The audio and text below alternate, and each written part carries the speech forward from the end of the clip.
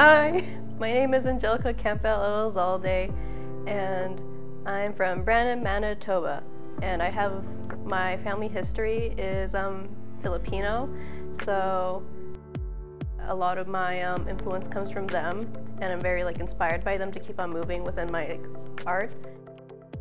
I have art pieces here at the Art Gallery of Southwestern Manitoba.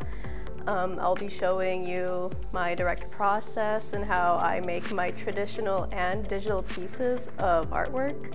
In my sketchbook, I like throwing whatever into here. So a bunch of them come from school, a bunch of projects that I've done. I usually start out with a thumbnail sketch to see where I want everything, getting the composition down. And once that is done, I slowly switch to a much larger piece of paper to get the colors down. And then I switch that to a digital file then I can change the colors in tone curves with correction files and correction layers, and choose which colors that I like the best, because colors to me is very much I like colors, so I want good colors. This piece is called Birth from the Red Spider Lily. I like using a lot of flower language within my artworks. So the red spider lily is commonly known for its symbolism of death. And oftentimes when a person dies, specifically in Japan, red spider lilies are planted there to kind of commemorate their passing. And this piece is about the bodily autonomy being taken away from people with uteruses. And as we see right now in the United States with the overturning of Roe v. Wade, it's really unfortunate that we see a lot of people are finding that their right to their bodily autonomy is being taken away. And that's one of the biggest things as a person is your bodily autonomy. And so this is what it's about.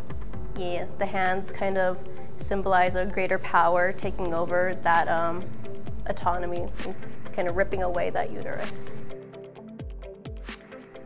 So this piece is called American Sweetie. It's an appropriation piece that I did for a printmaking class at my high school. So what we were doing is getting pieces of popular media. So I chose the American Psycho movie poster. It's one of my favorite movies. And I kind of switched everything of what the opposite is of American Psycho. So I made it American Sweetie instead of American Psycho, and I changed the knife to a lollipop. When I was making this piece, I was thinking about insurance companies, particularly in the US, price gouging a lot of people when they're looking for health care, and oftentimes people are forced to pay an absurd amount of money for to live, essentially, and kind of combating with the macho businessman beside a lollipop kind of gives off that oh, we're helping you, but not exactly. So this is my other piece called I See Cities. It's of the coke plant that's kind of on the outskirts of Brandon. And at nighttime, it kind of looks like a city from afar.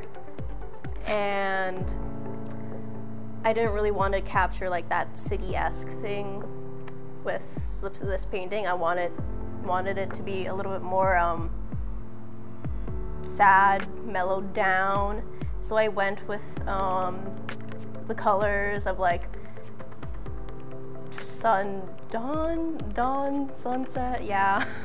And I find that having the silhouette of the coke plant was really sad, because you thought it's a city, but it's not. It's a coke plant. Woo!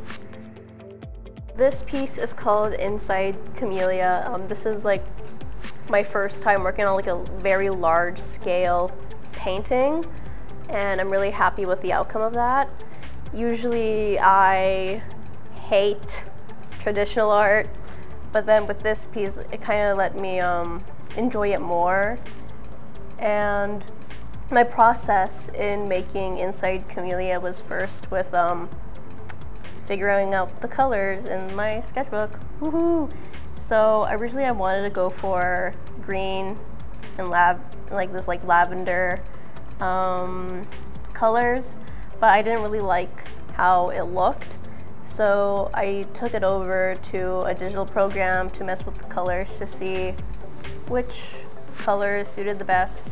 And I found that the orange and the blue was best to my liking.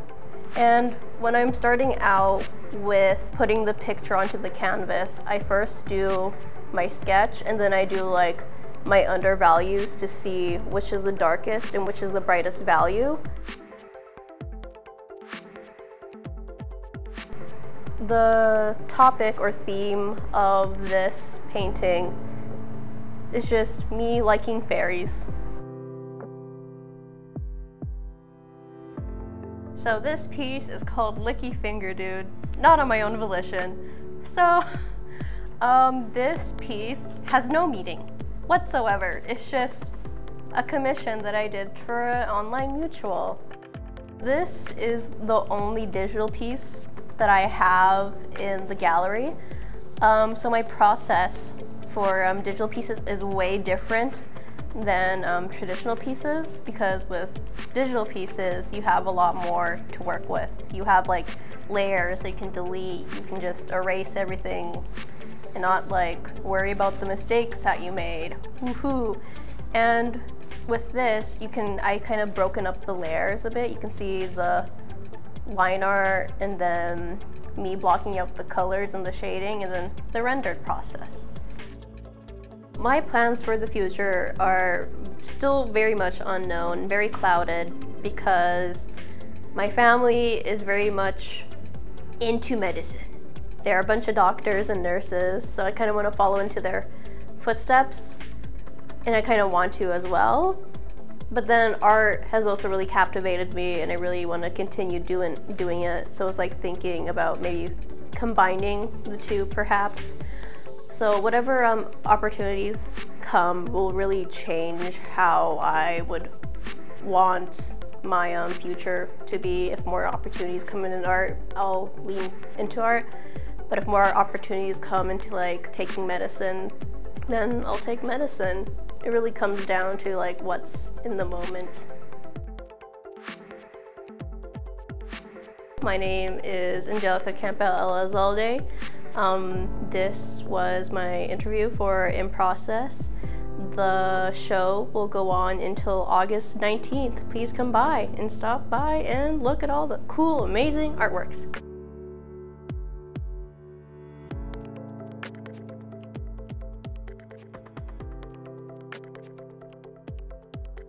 Woohoo! You did it! Yay! Woohoo!